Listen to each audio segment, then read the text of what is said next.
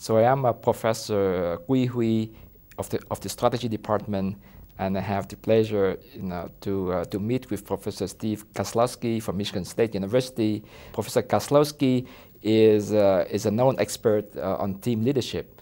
Today I'm going to focus on one particular aspect of his research on dynamic team leadership. So we are very intrigued to know what is dynamic team leadership and why should companies care about that. Well, I think it's helpful to understand leadership theory in a little bit of a broader context, or at least why I'm interested in dynamic leadership in the broader context of leadership theory. And much of the leadership theory that gets taught in organizational behavior and management is what I would call generic. And in that sense, it's about the structural characteristics. What is it that leaders do that helps them be effective as leaders? And those structural characteristics tend to be very fixed or static. So there are theories and there are measurement tools and there are consulting systems that go out and try to assess what those characteristics are and then attempt to train leaders to exhibit those characteristics.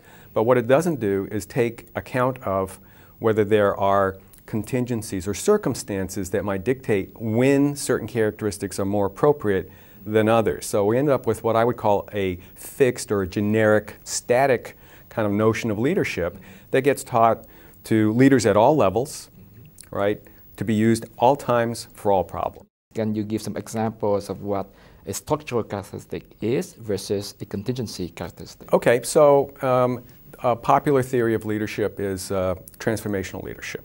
And there are a number of dimensions or characteristics that leaders who are very good at this transformational leadership might exhibit, that their subordinates could see and report on a questionnaire. And that's how we would assess whether someone is a transformational leader or is a, what do they call it, sort of a laissez-faire negotiating kind of a leader, more of an instrumental or exchange leader.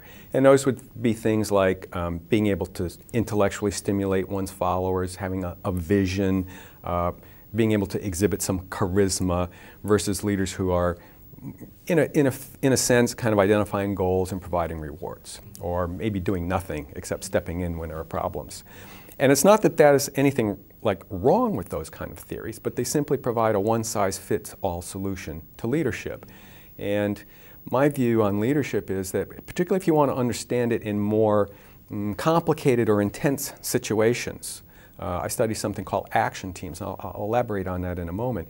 You really need to understand how leadership needs to change in order to fit the requirements of the situation. So the basic idea of dynamic theory of team leadership is understanding what those factors are in a team environment, an action team environment, and then identifying what it is a leader needs to do to shape the development and capabilities of the team, and then essentially be able to push team members along so that they develop the skills to be adaptive and essentially to be able to self-manage, which frees the leader up to do other kinds of things that can help the team in the long run.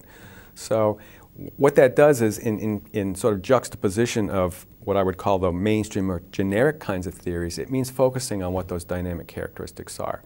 And in a team context, so we're not thinking so much about the top of an organization, but really more in the middle where things get done, where the rubber meets the road, so to speak.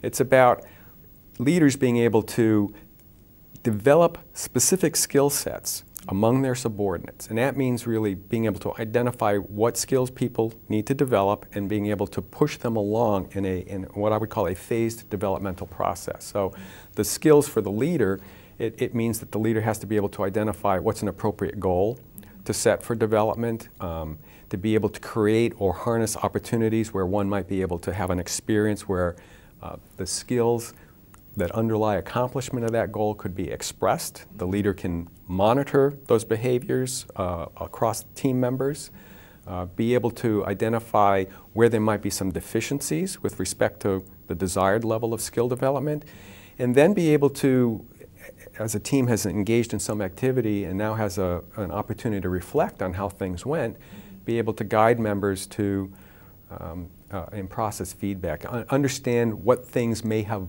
happened, what was good, what was maybe not so good, and how might the team improve its capabilities in a subsequent experience. So it really means thinking about the tasks that teams perform and the role of the leader in being able to harness that experience, create opportunities for people to learn and crystallize that learning.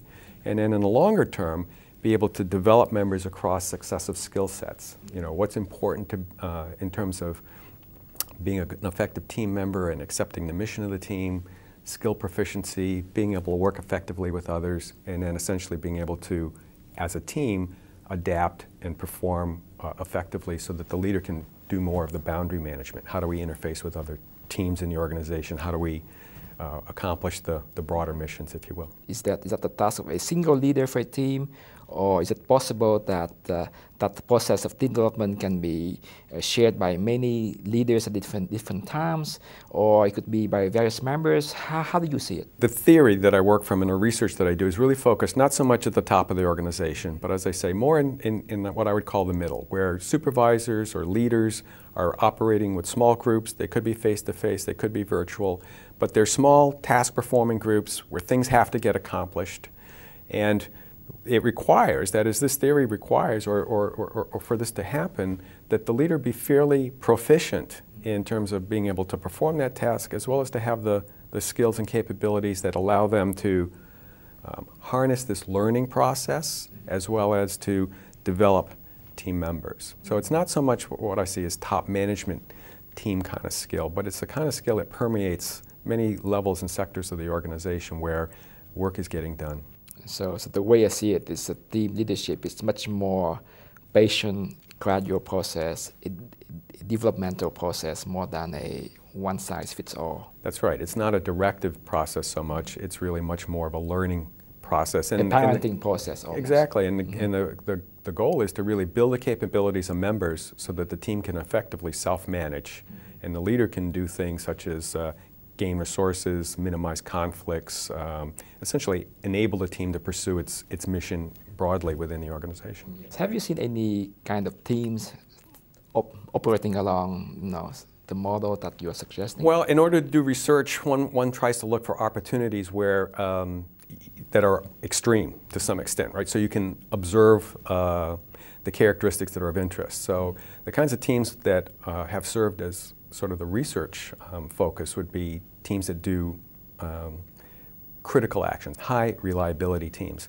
So that would be healthcare teams. I'm doing work with emergency medical physicians where you might be a trauma patient, you're wheeled into a room, 4 people come in, 4 physicians, and right away they have to figure out what's happened, what's wrong, how are we going to solve the patient's problem. So things are happening very quickly and the consequences of an error are not very good, right? So that's a situation that we might look at. Or I also do some work with the Air Force and the Navy.